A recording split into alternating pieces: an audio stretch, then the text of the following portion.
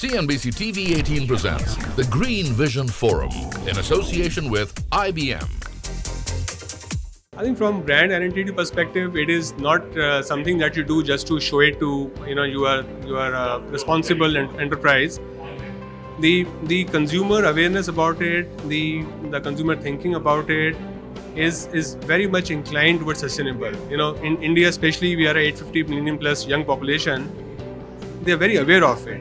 So if you want to grow your business, it is very vital that you really demonstrate sustainability in terms of consumer eyes also. It's true they won't pay a premium as people believe at this point in time, but it's a matter of time.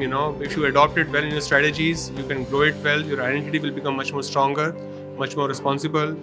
Capital market access will be much better for you if your brand identity is sustainable. Your supplier relationship will be much better. So I think one must do it very well now.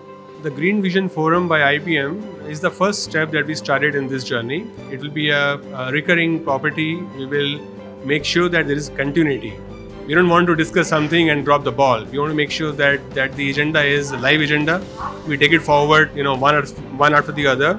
And I think the kind of response that we have got, the kind of collaboration and the participation that we are seeing is very heartwarming. ESG data, again, a lot of companies today see it more as a compliance. But ask me honestly, it is not just a compliance. The ESG data becomes a benchmark for you to understand your operations better. It helps you build much deeper partnerships with your supplier and consumer.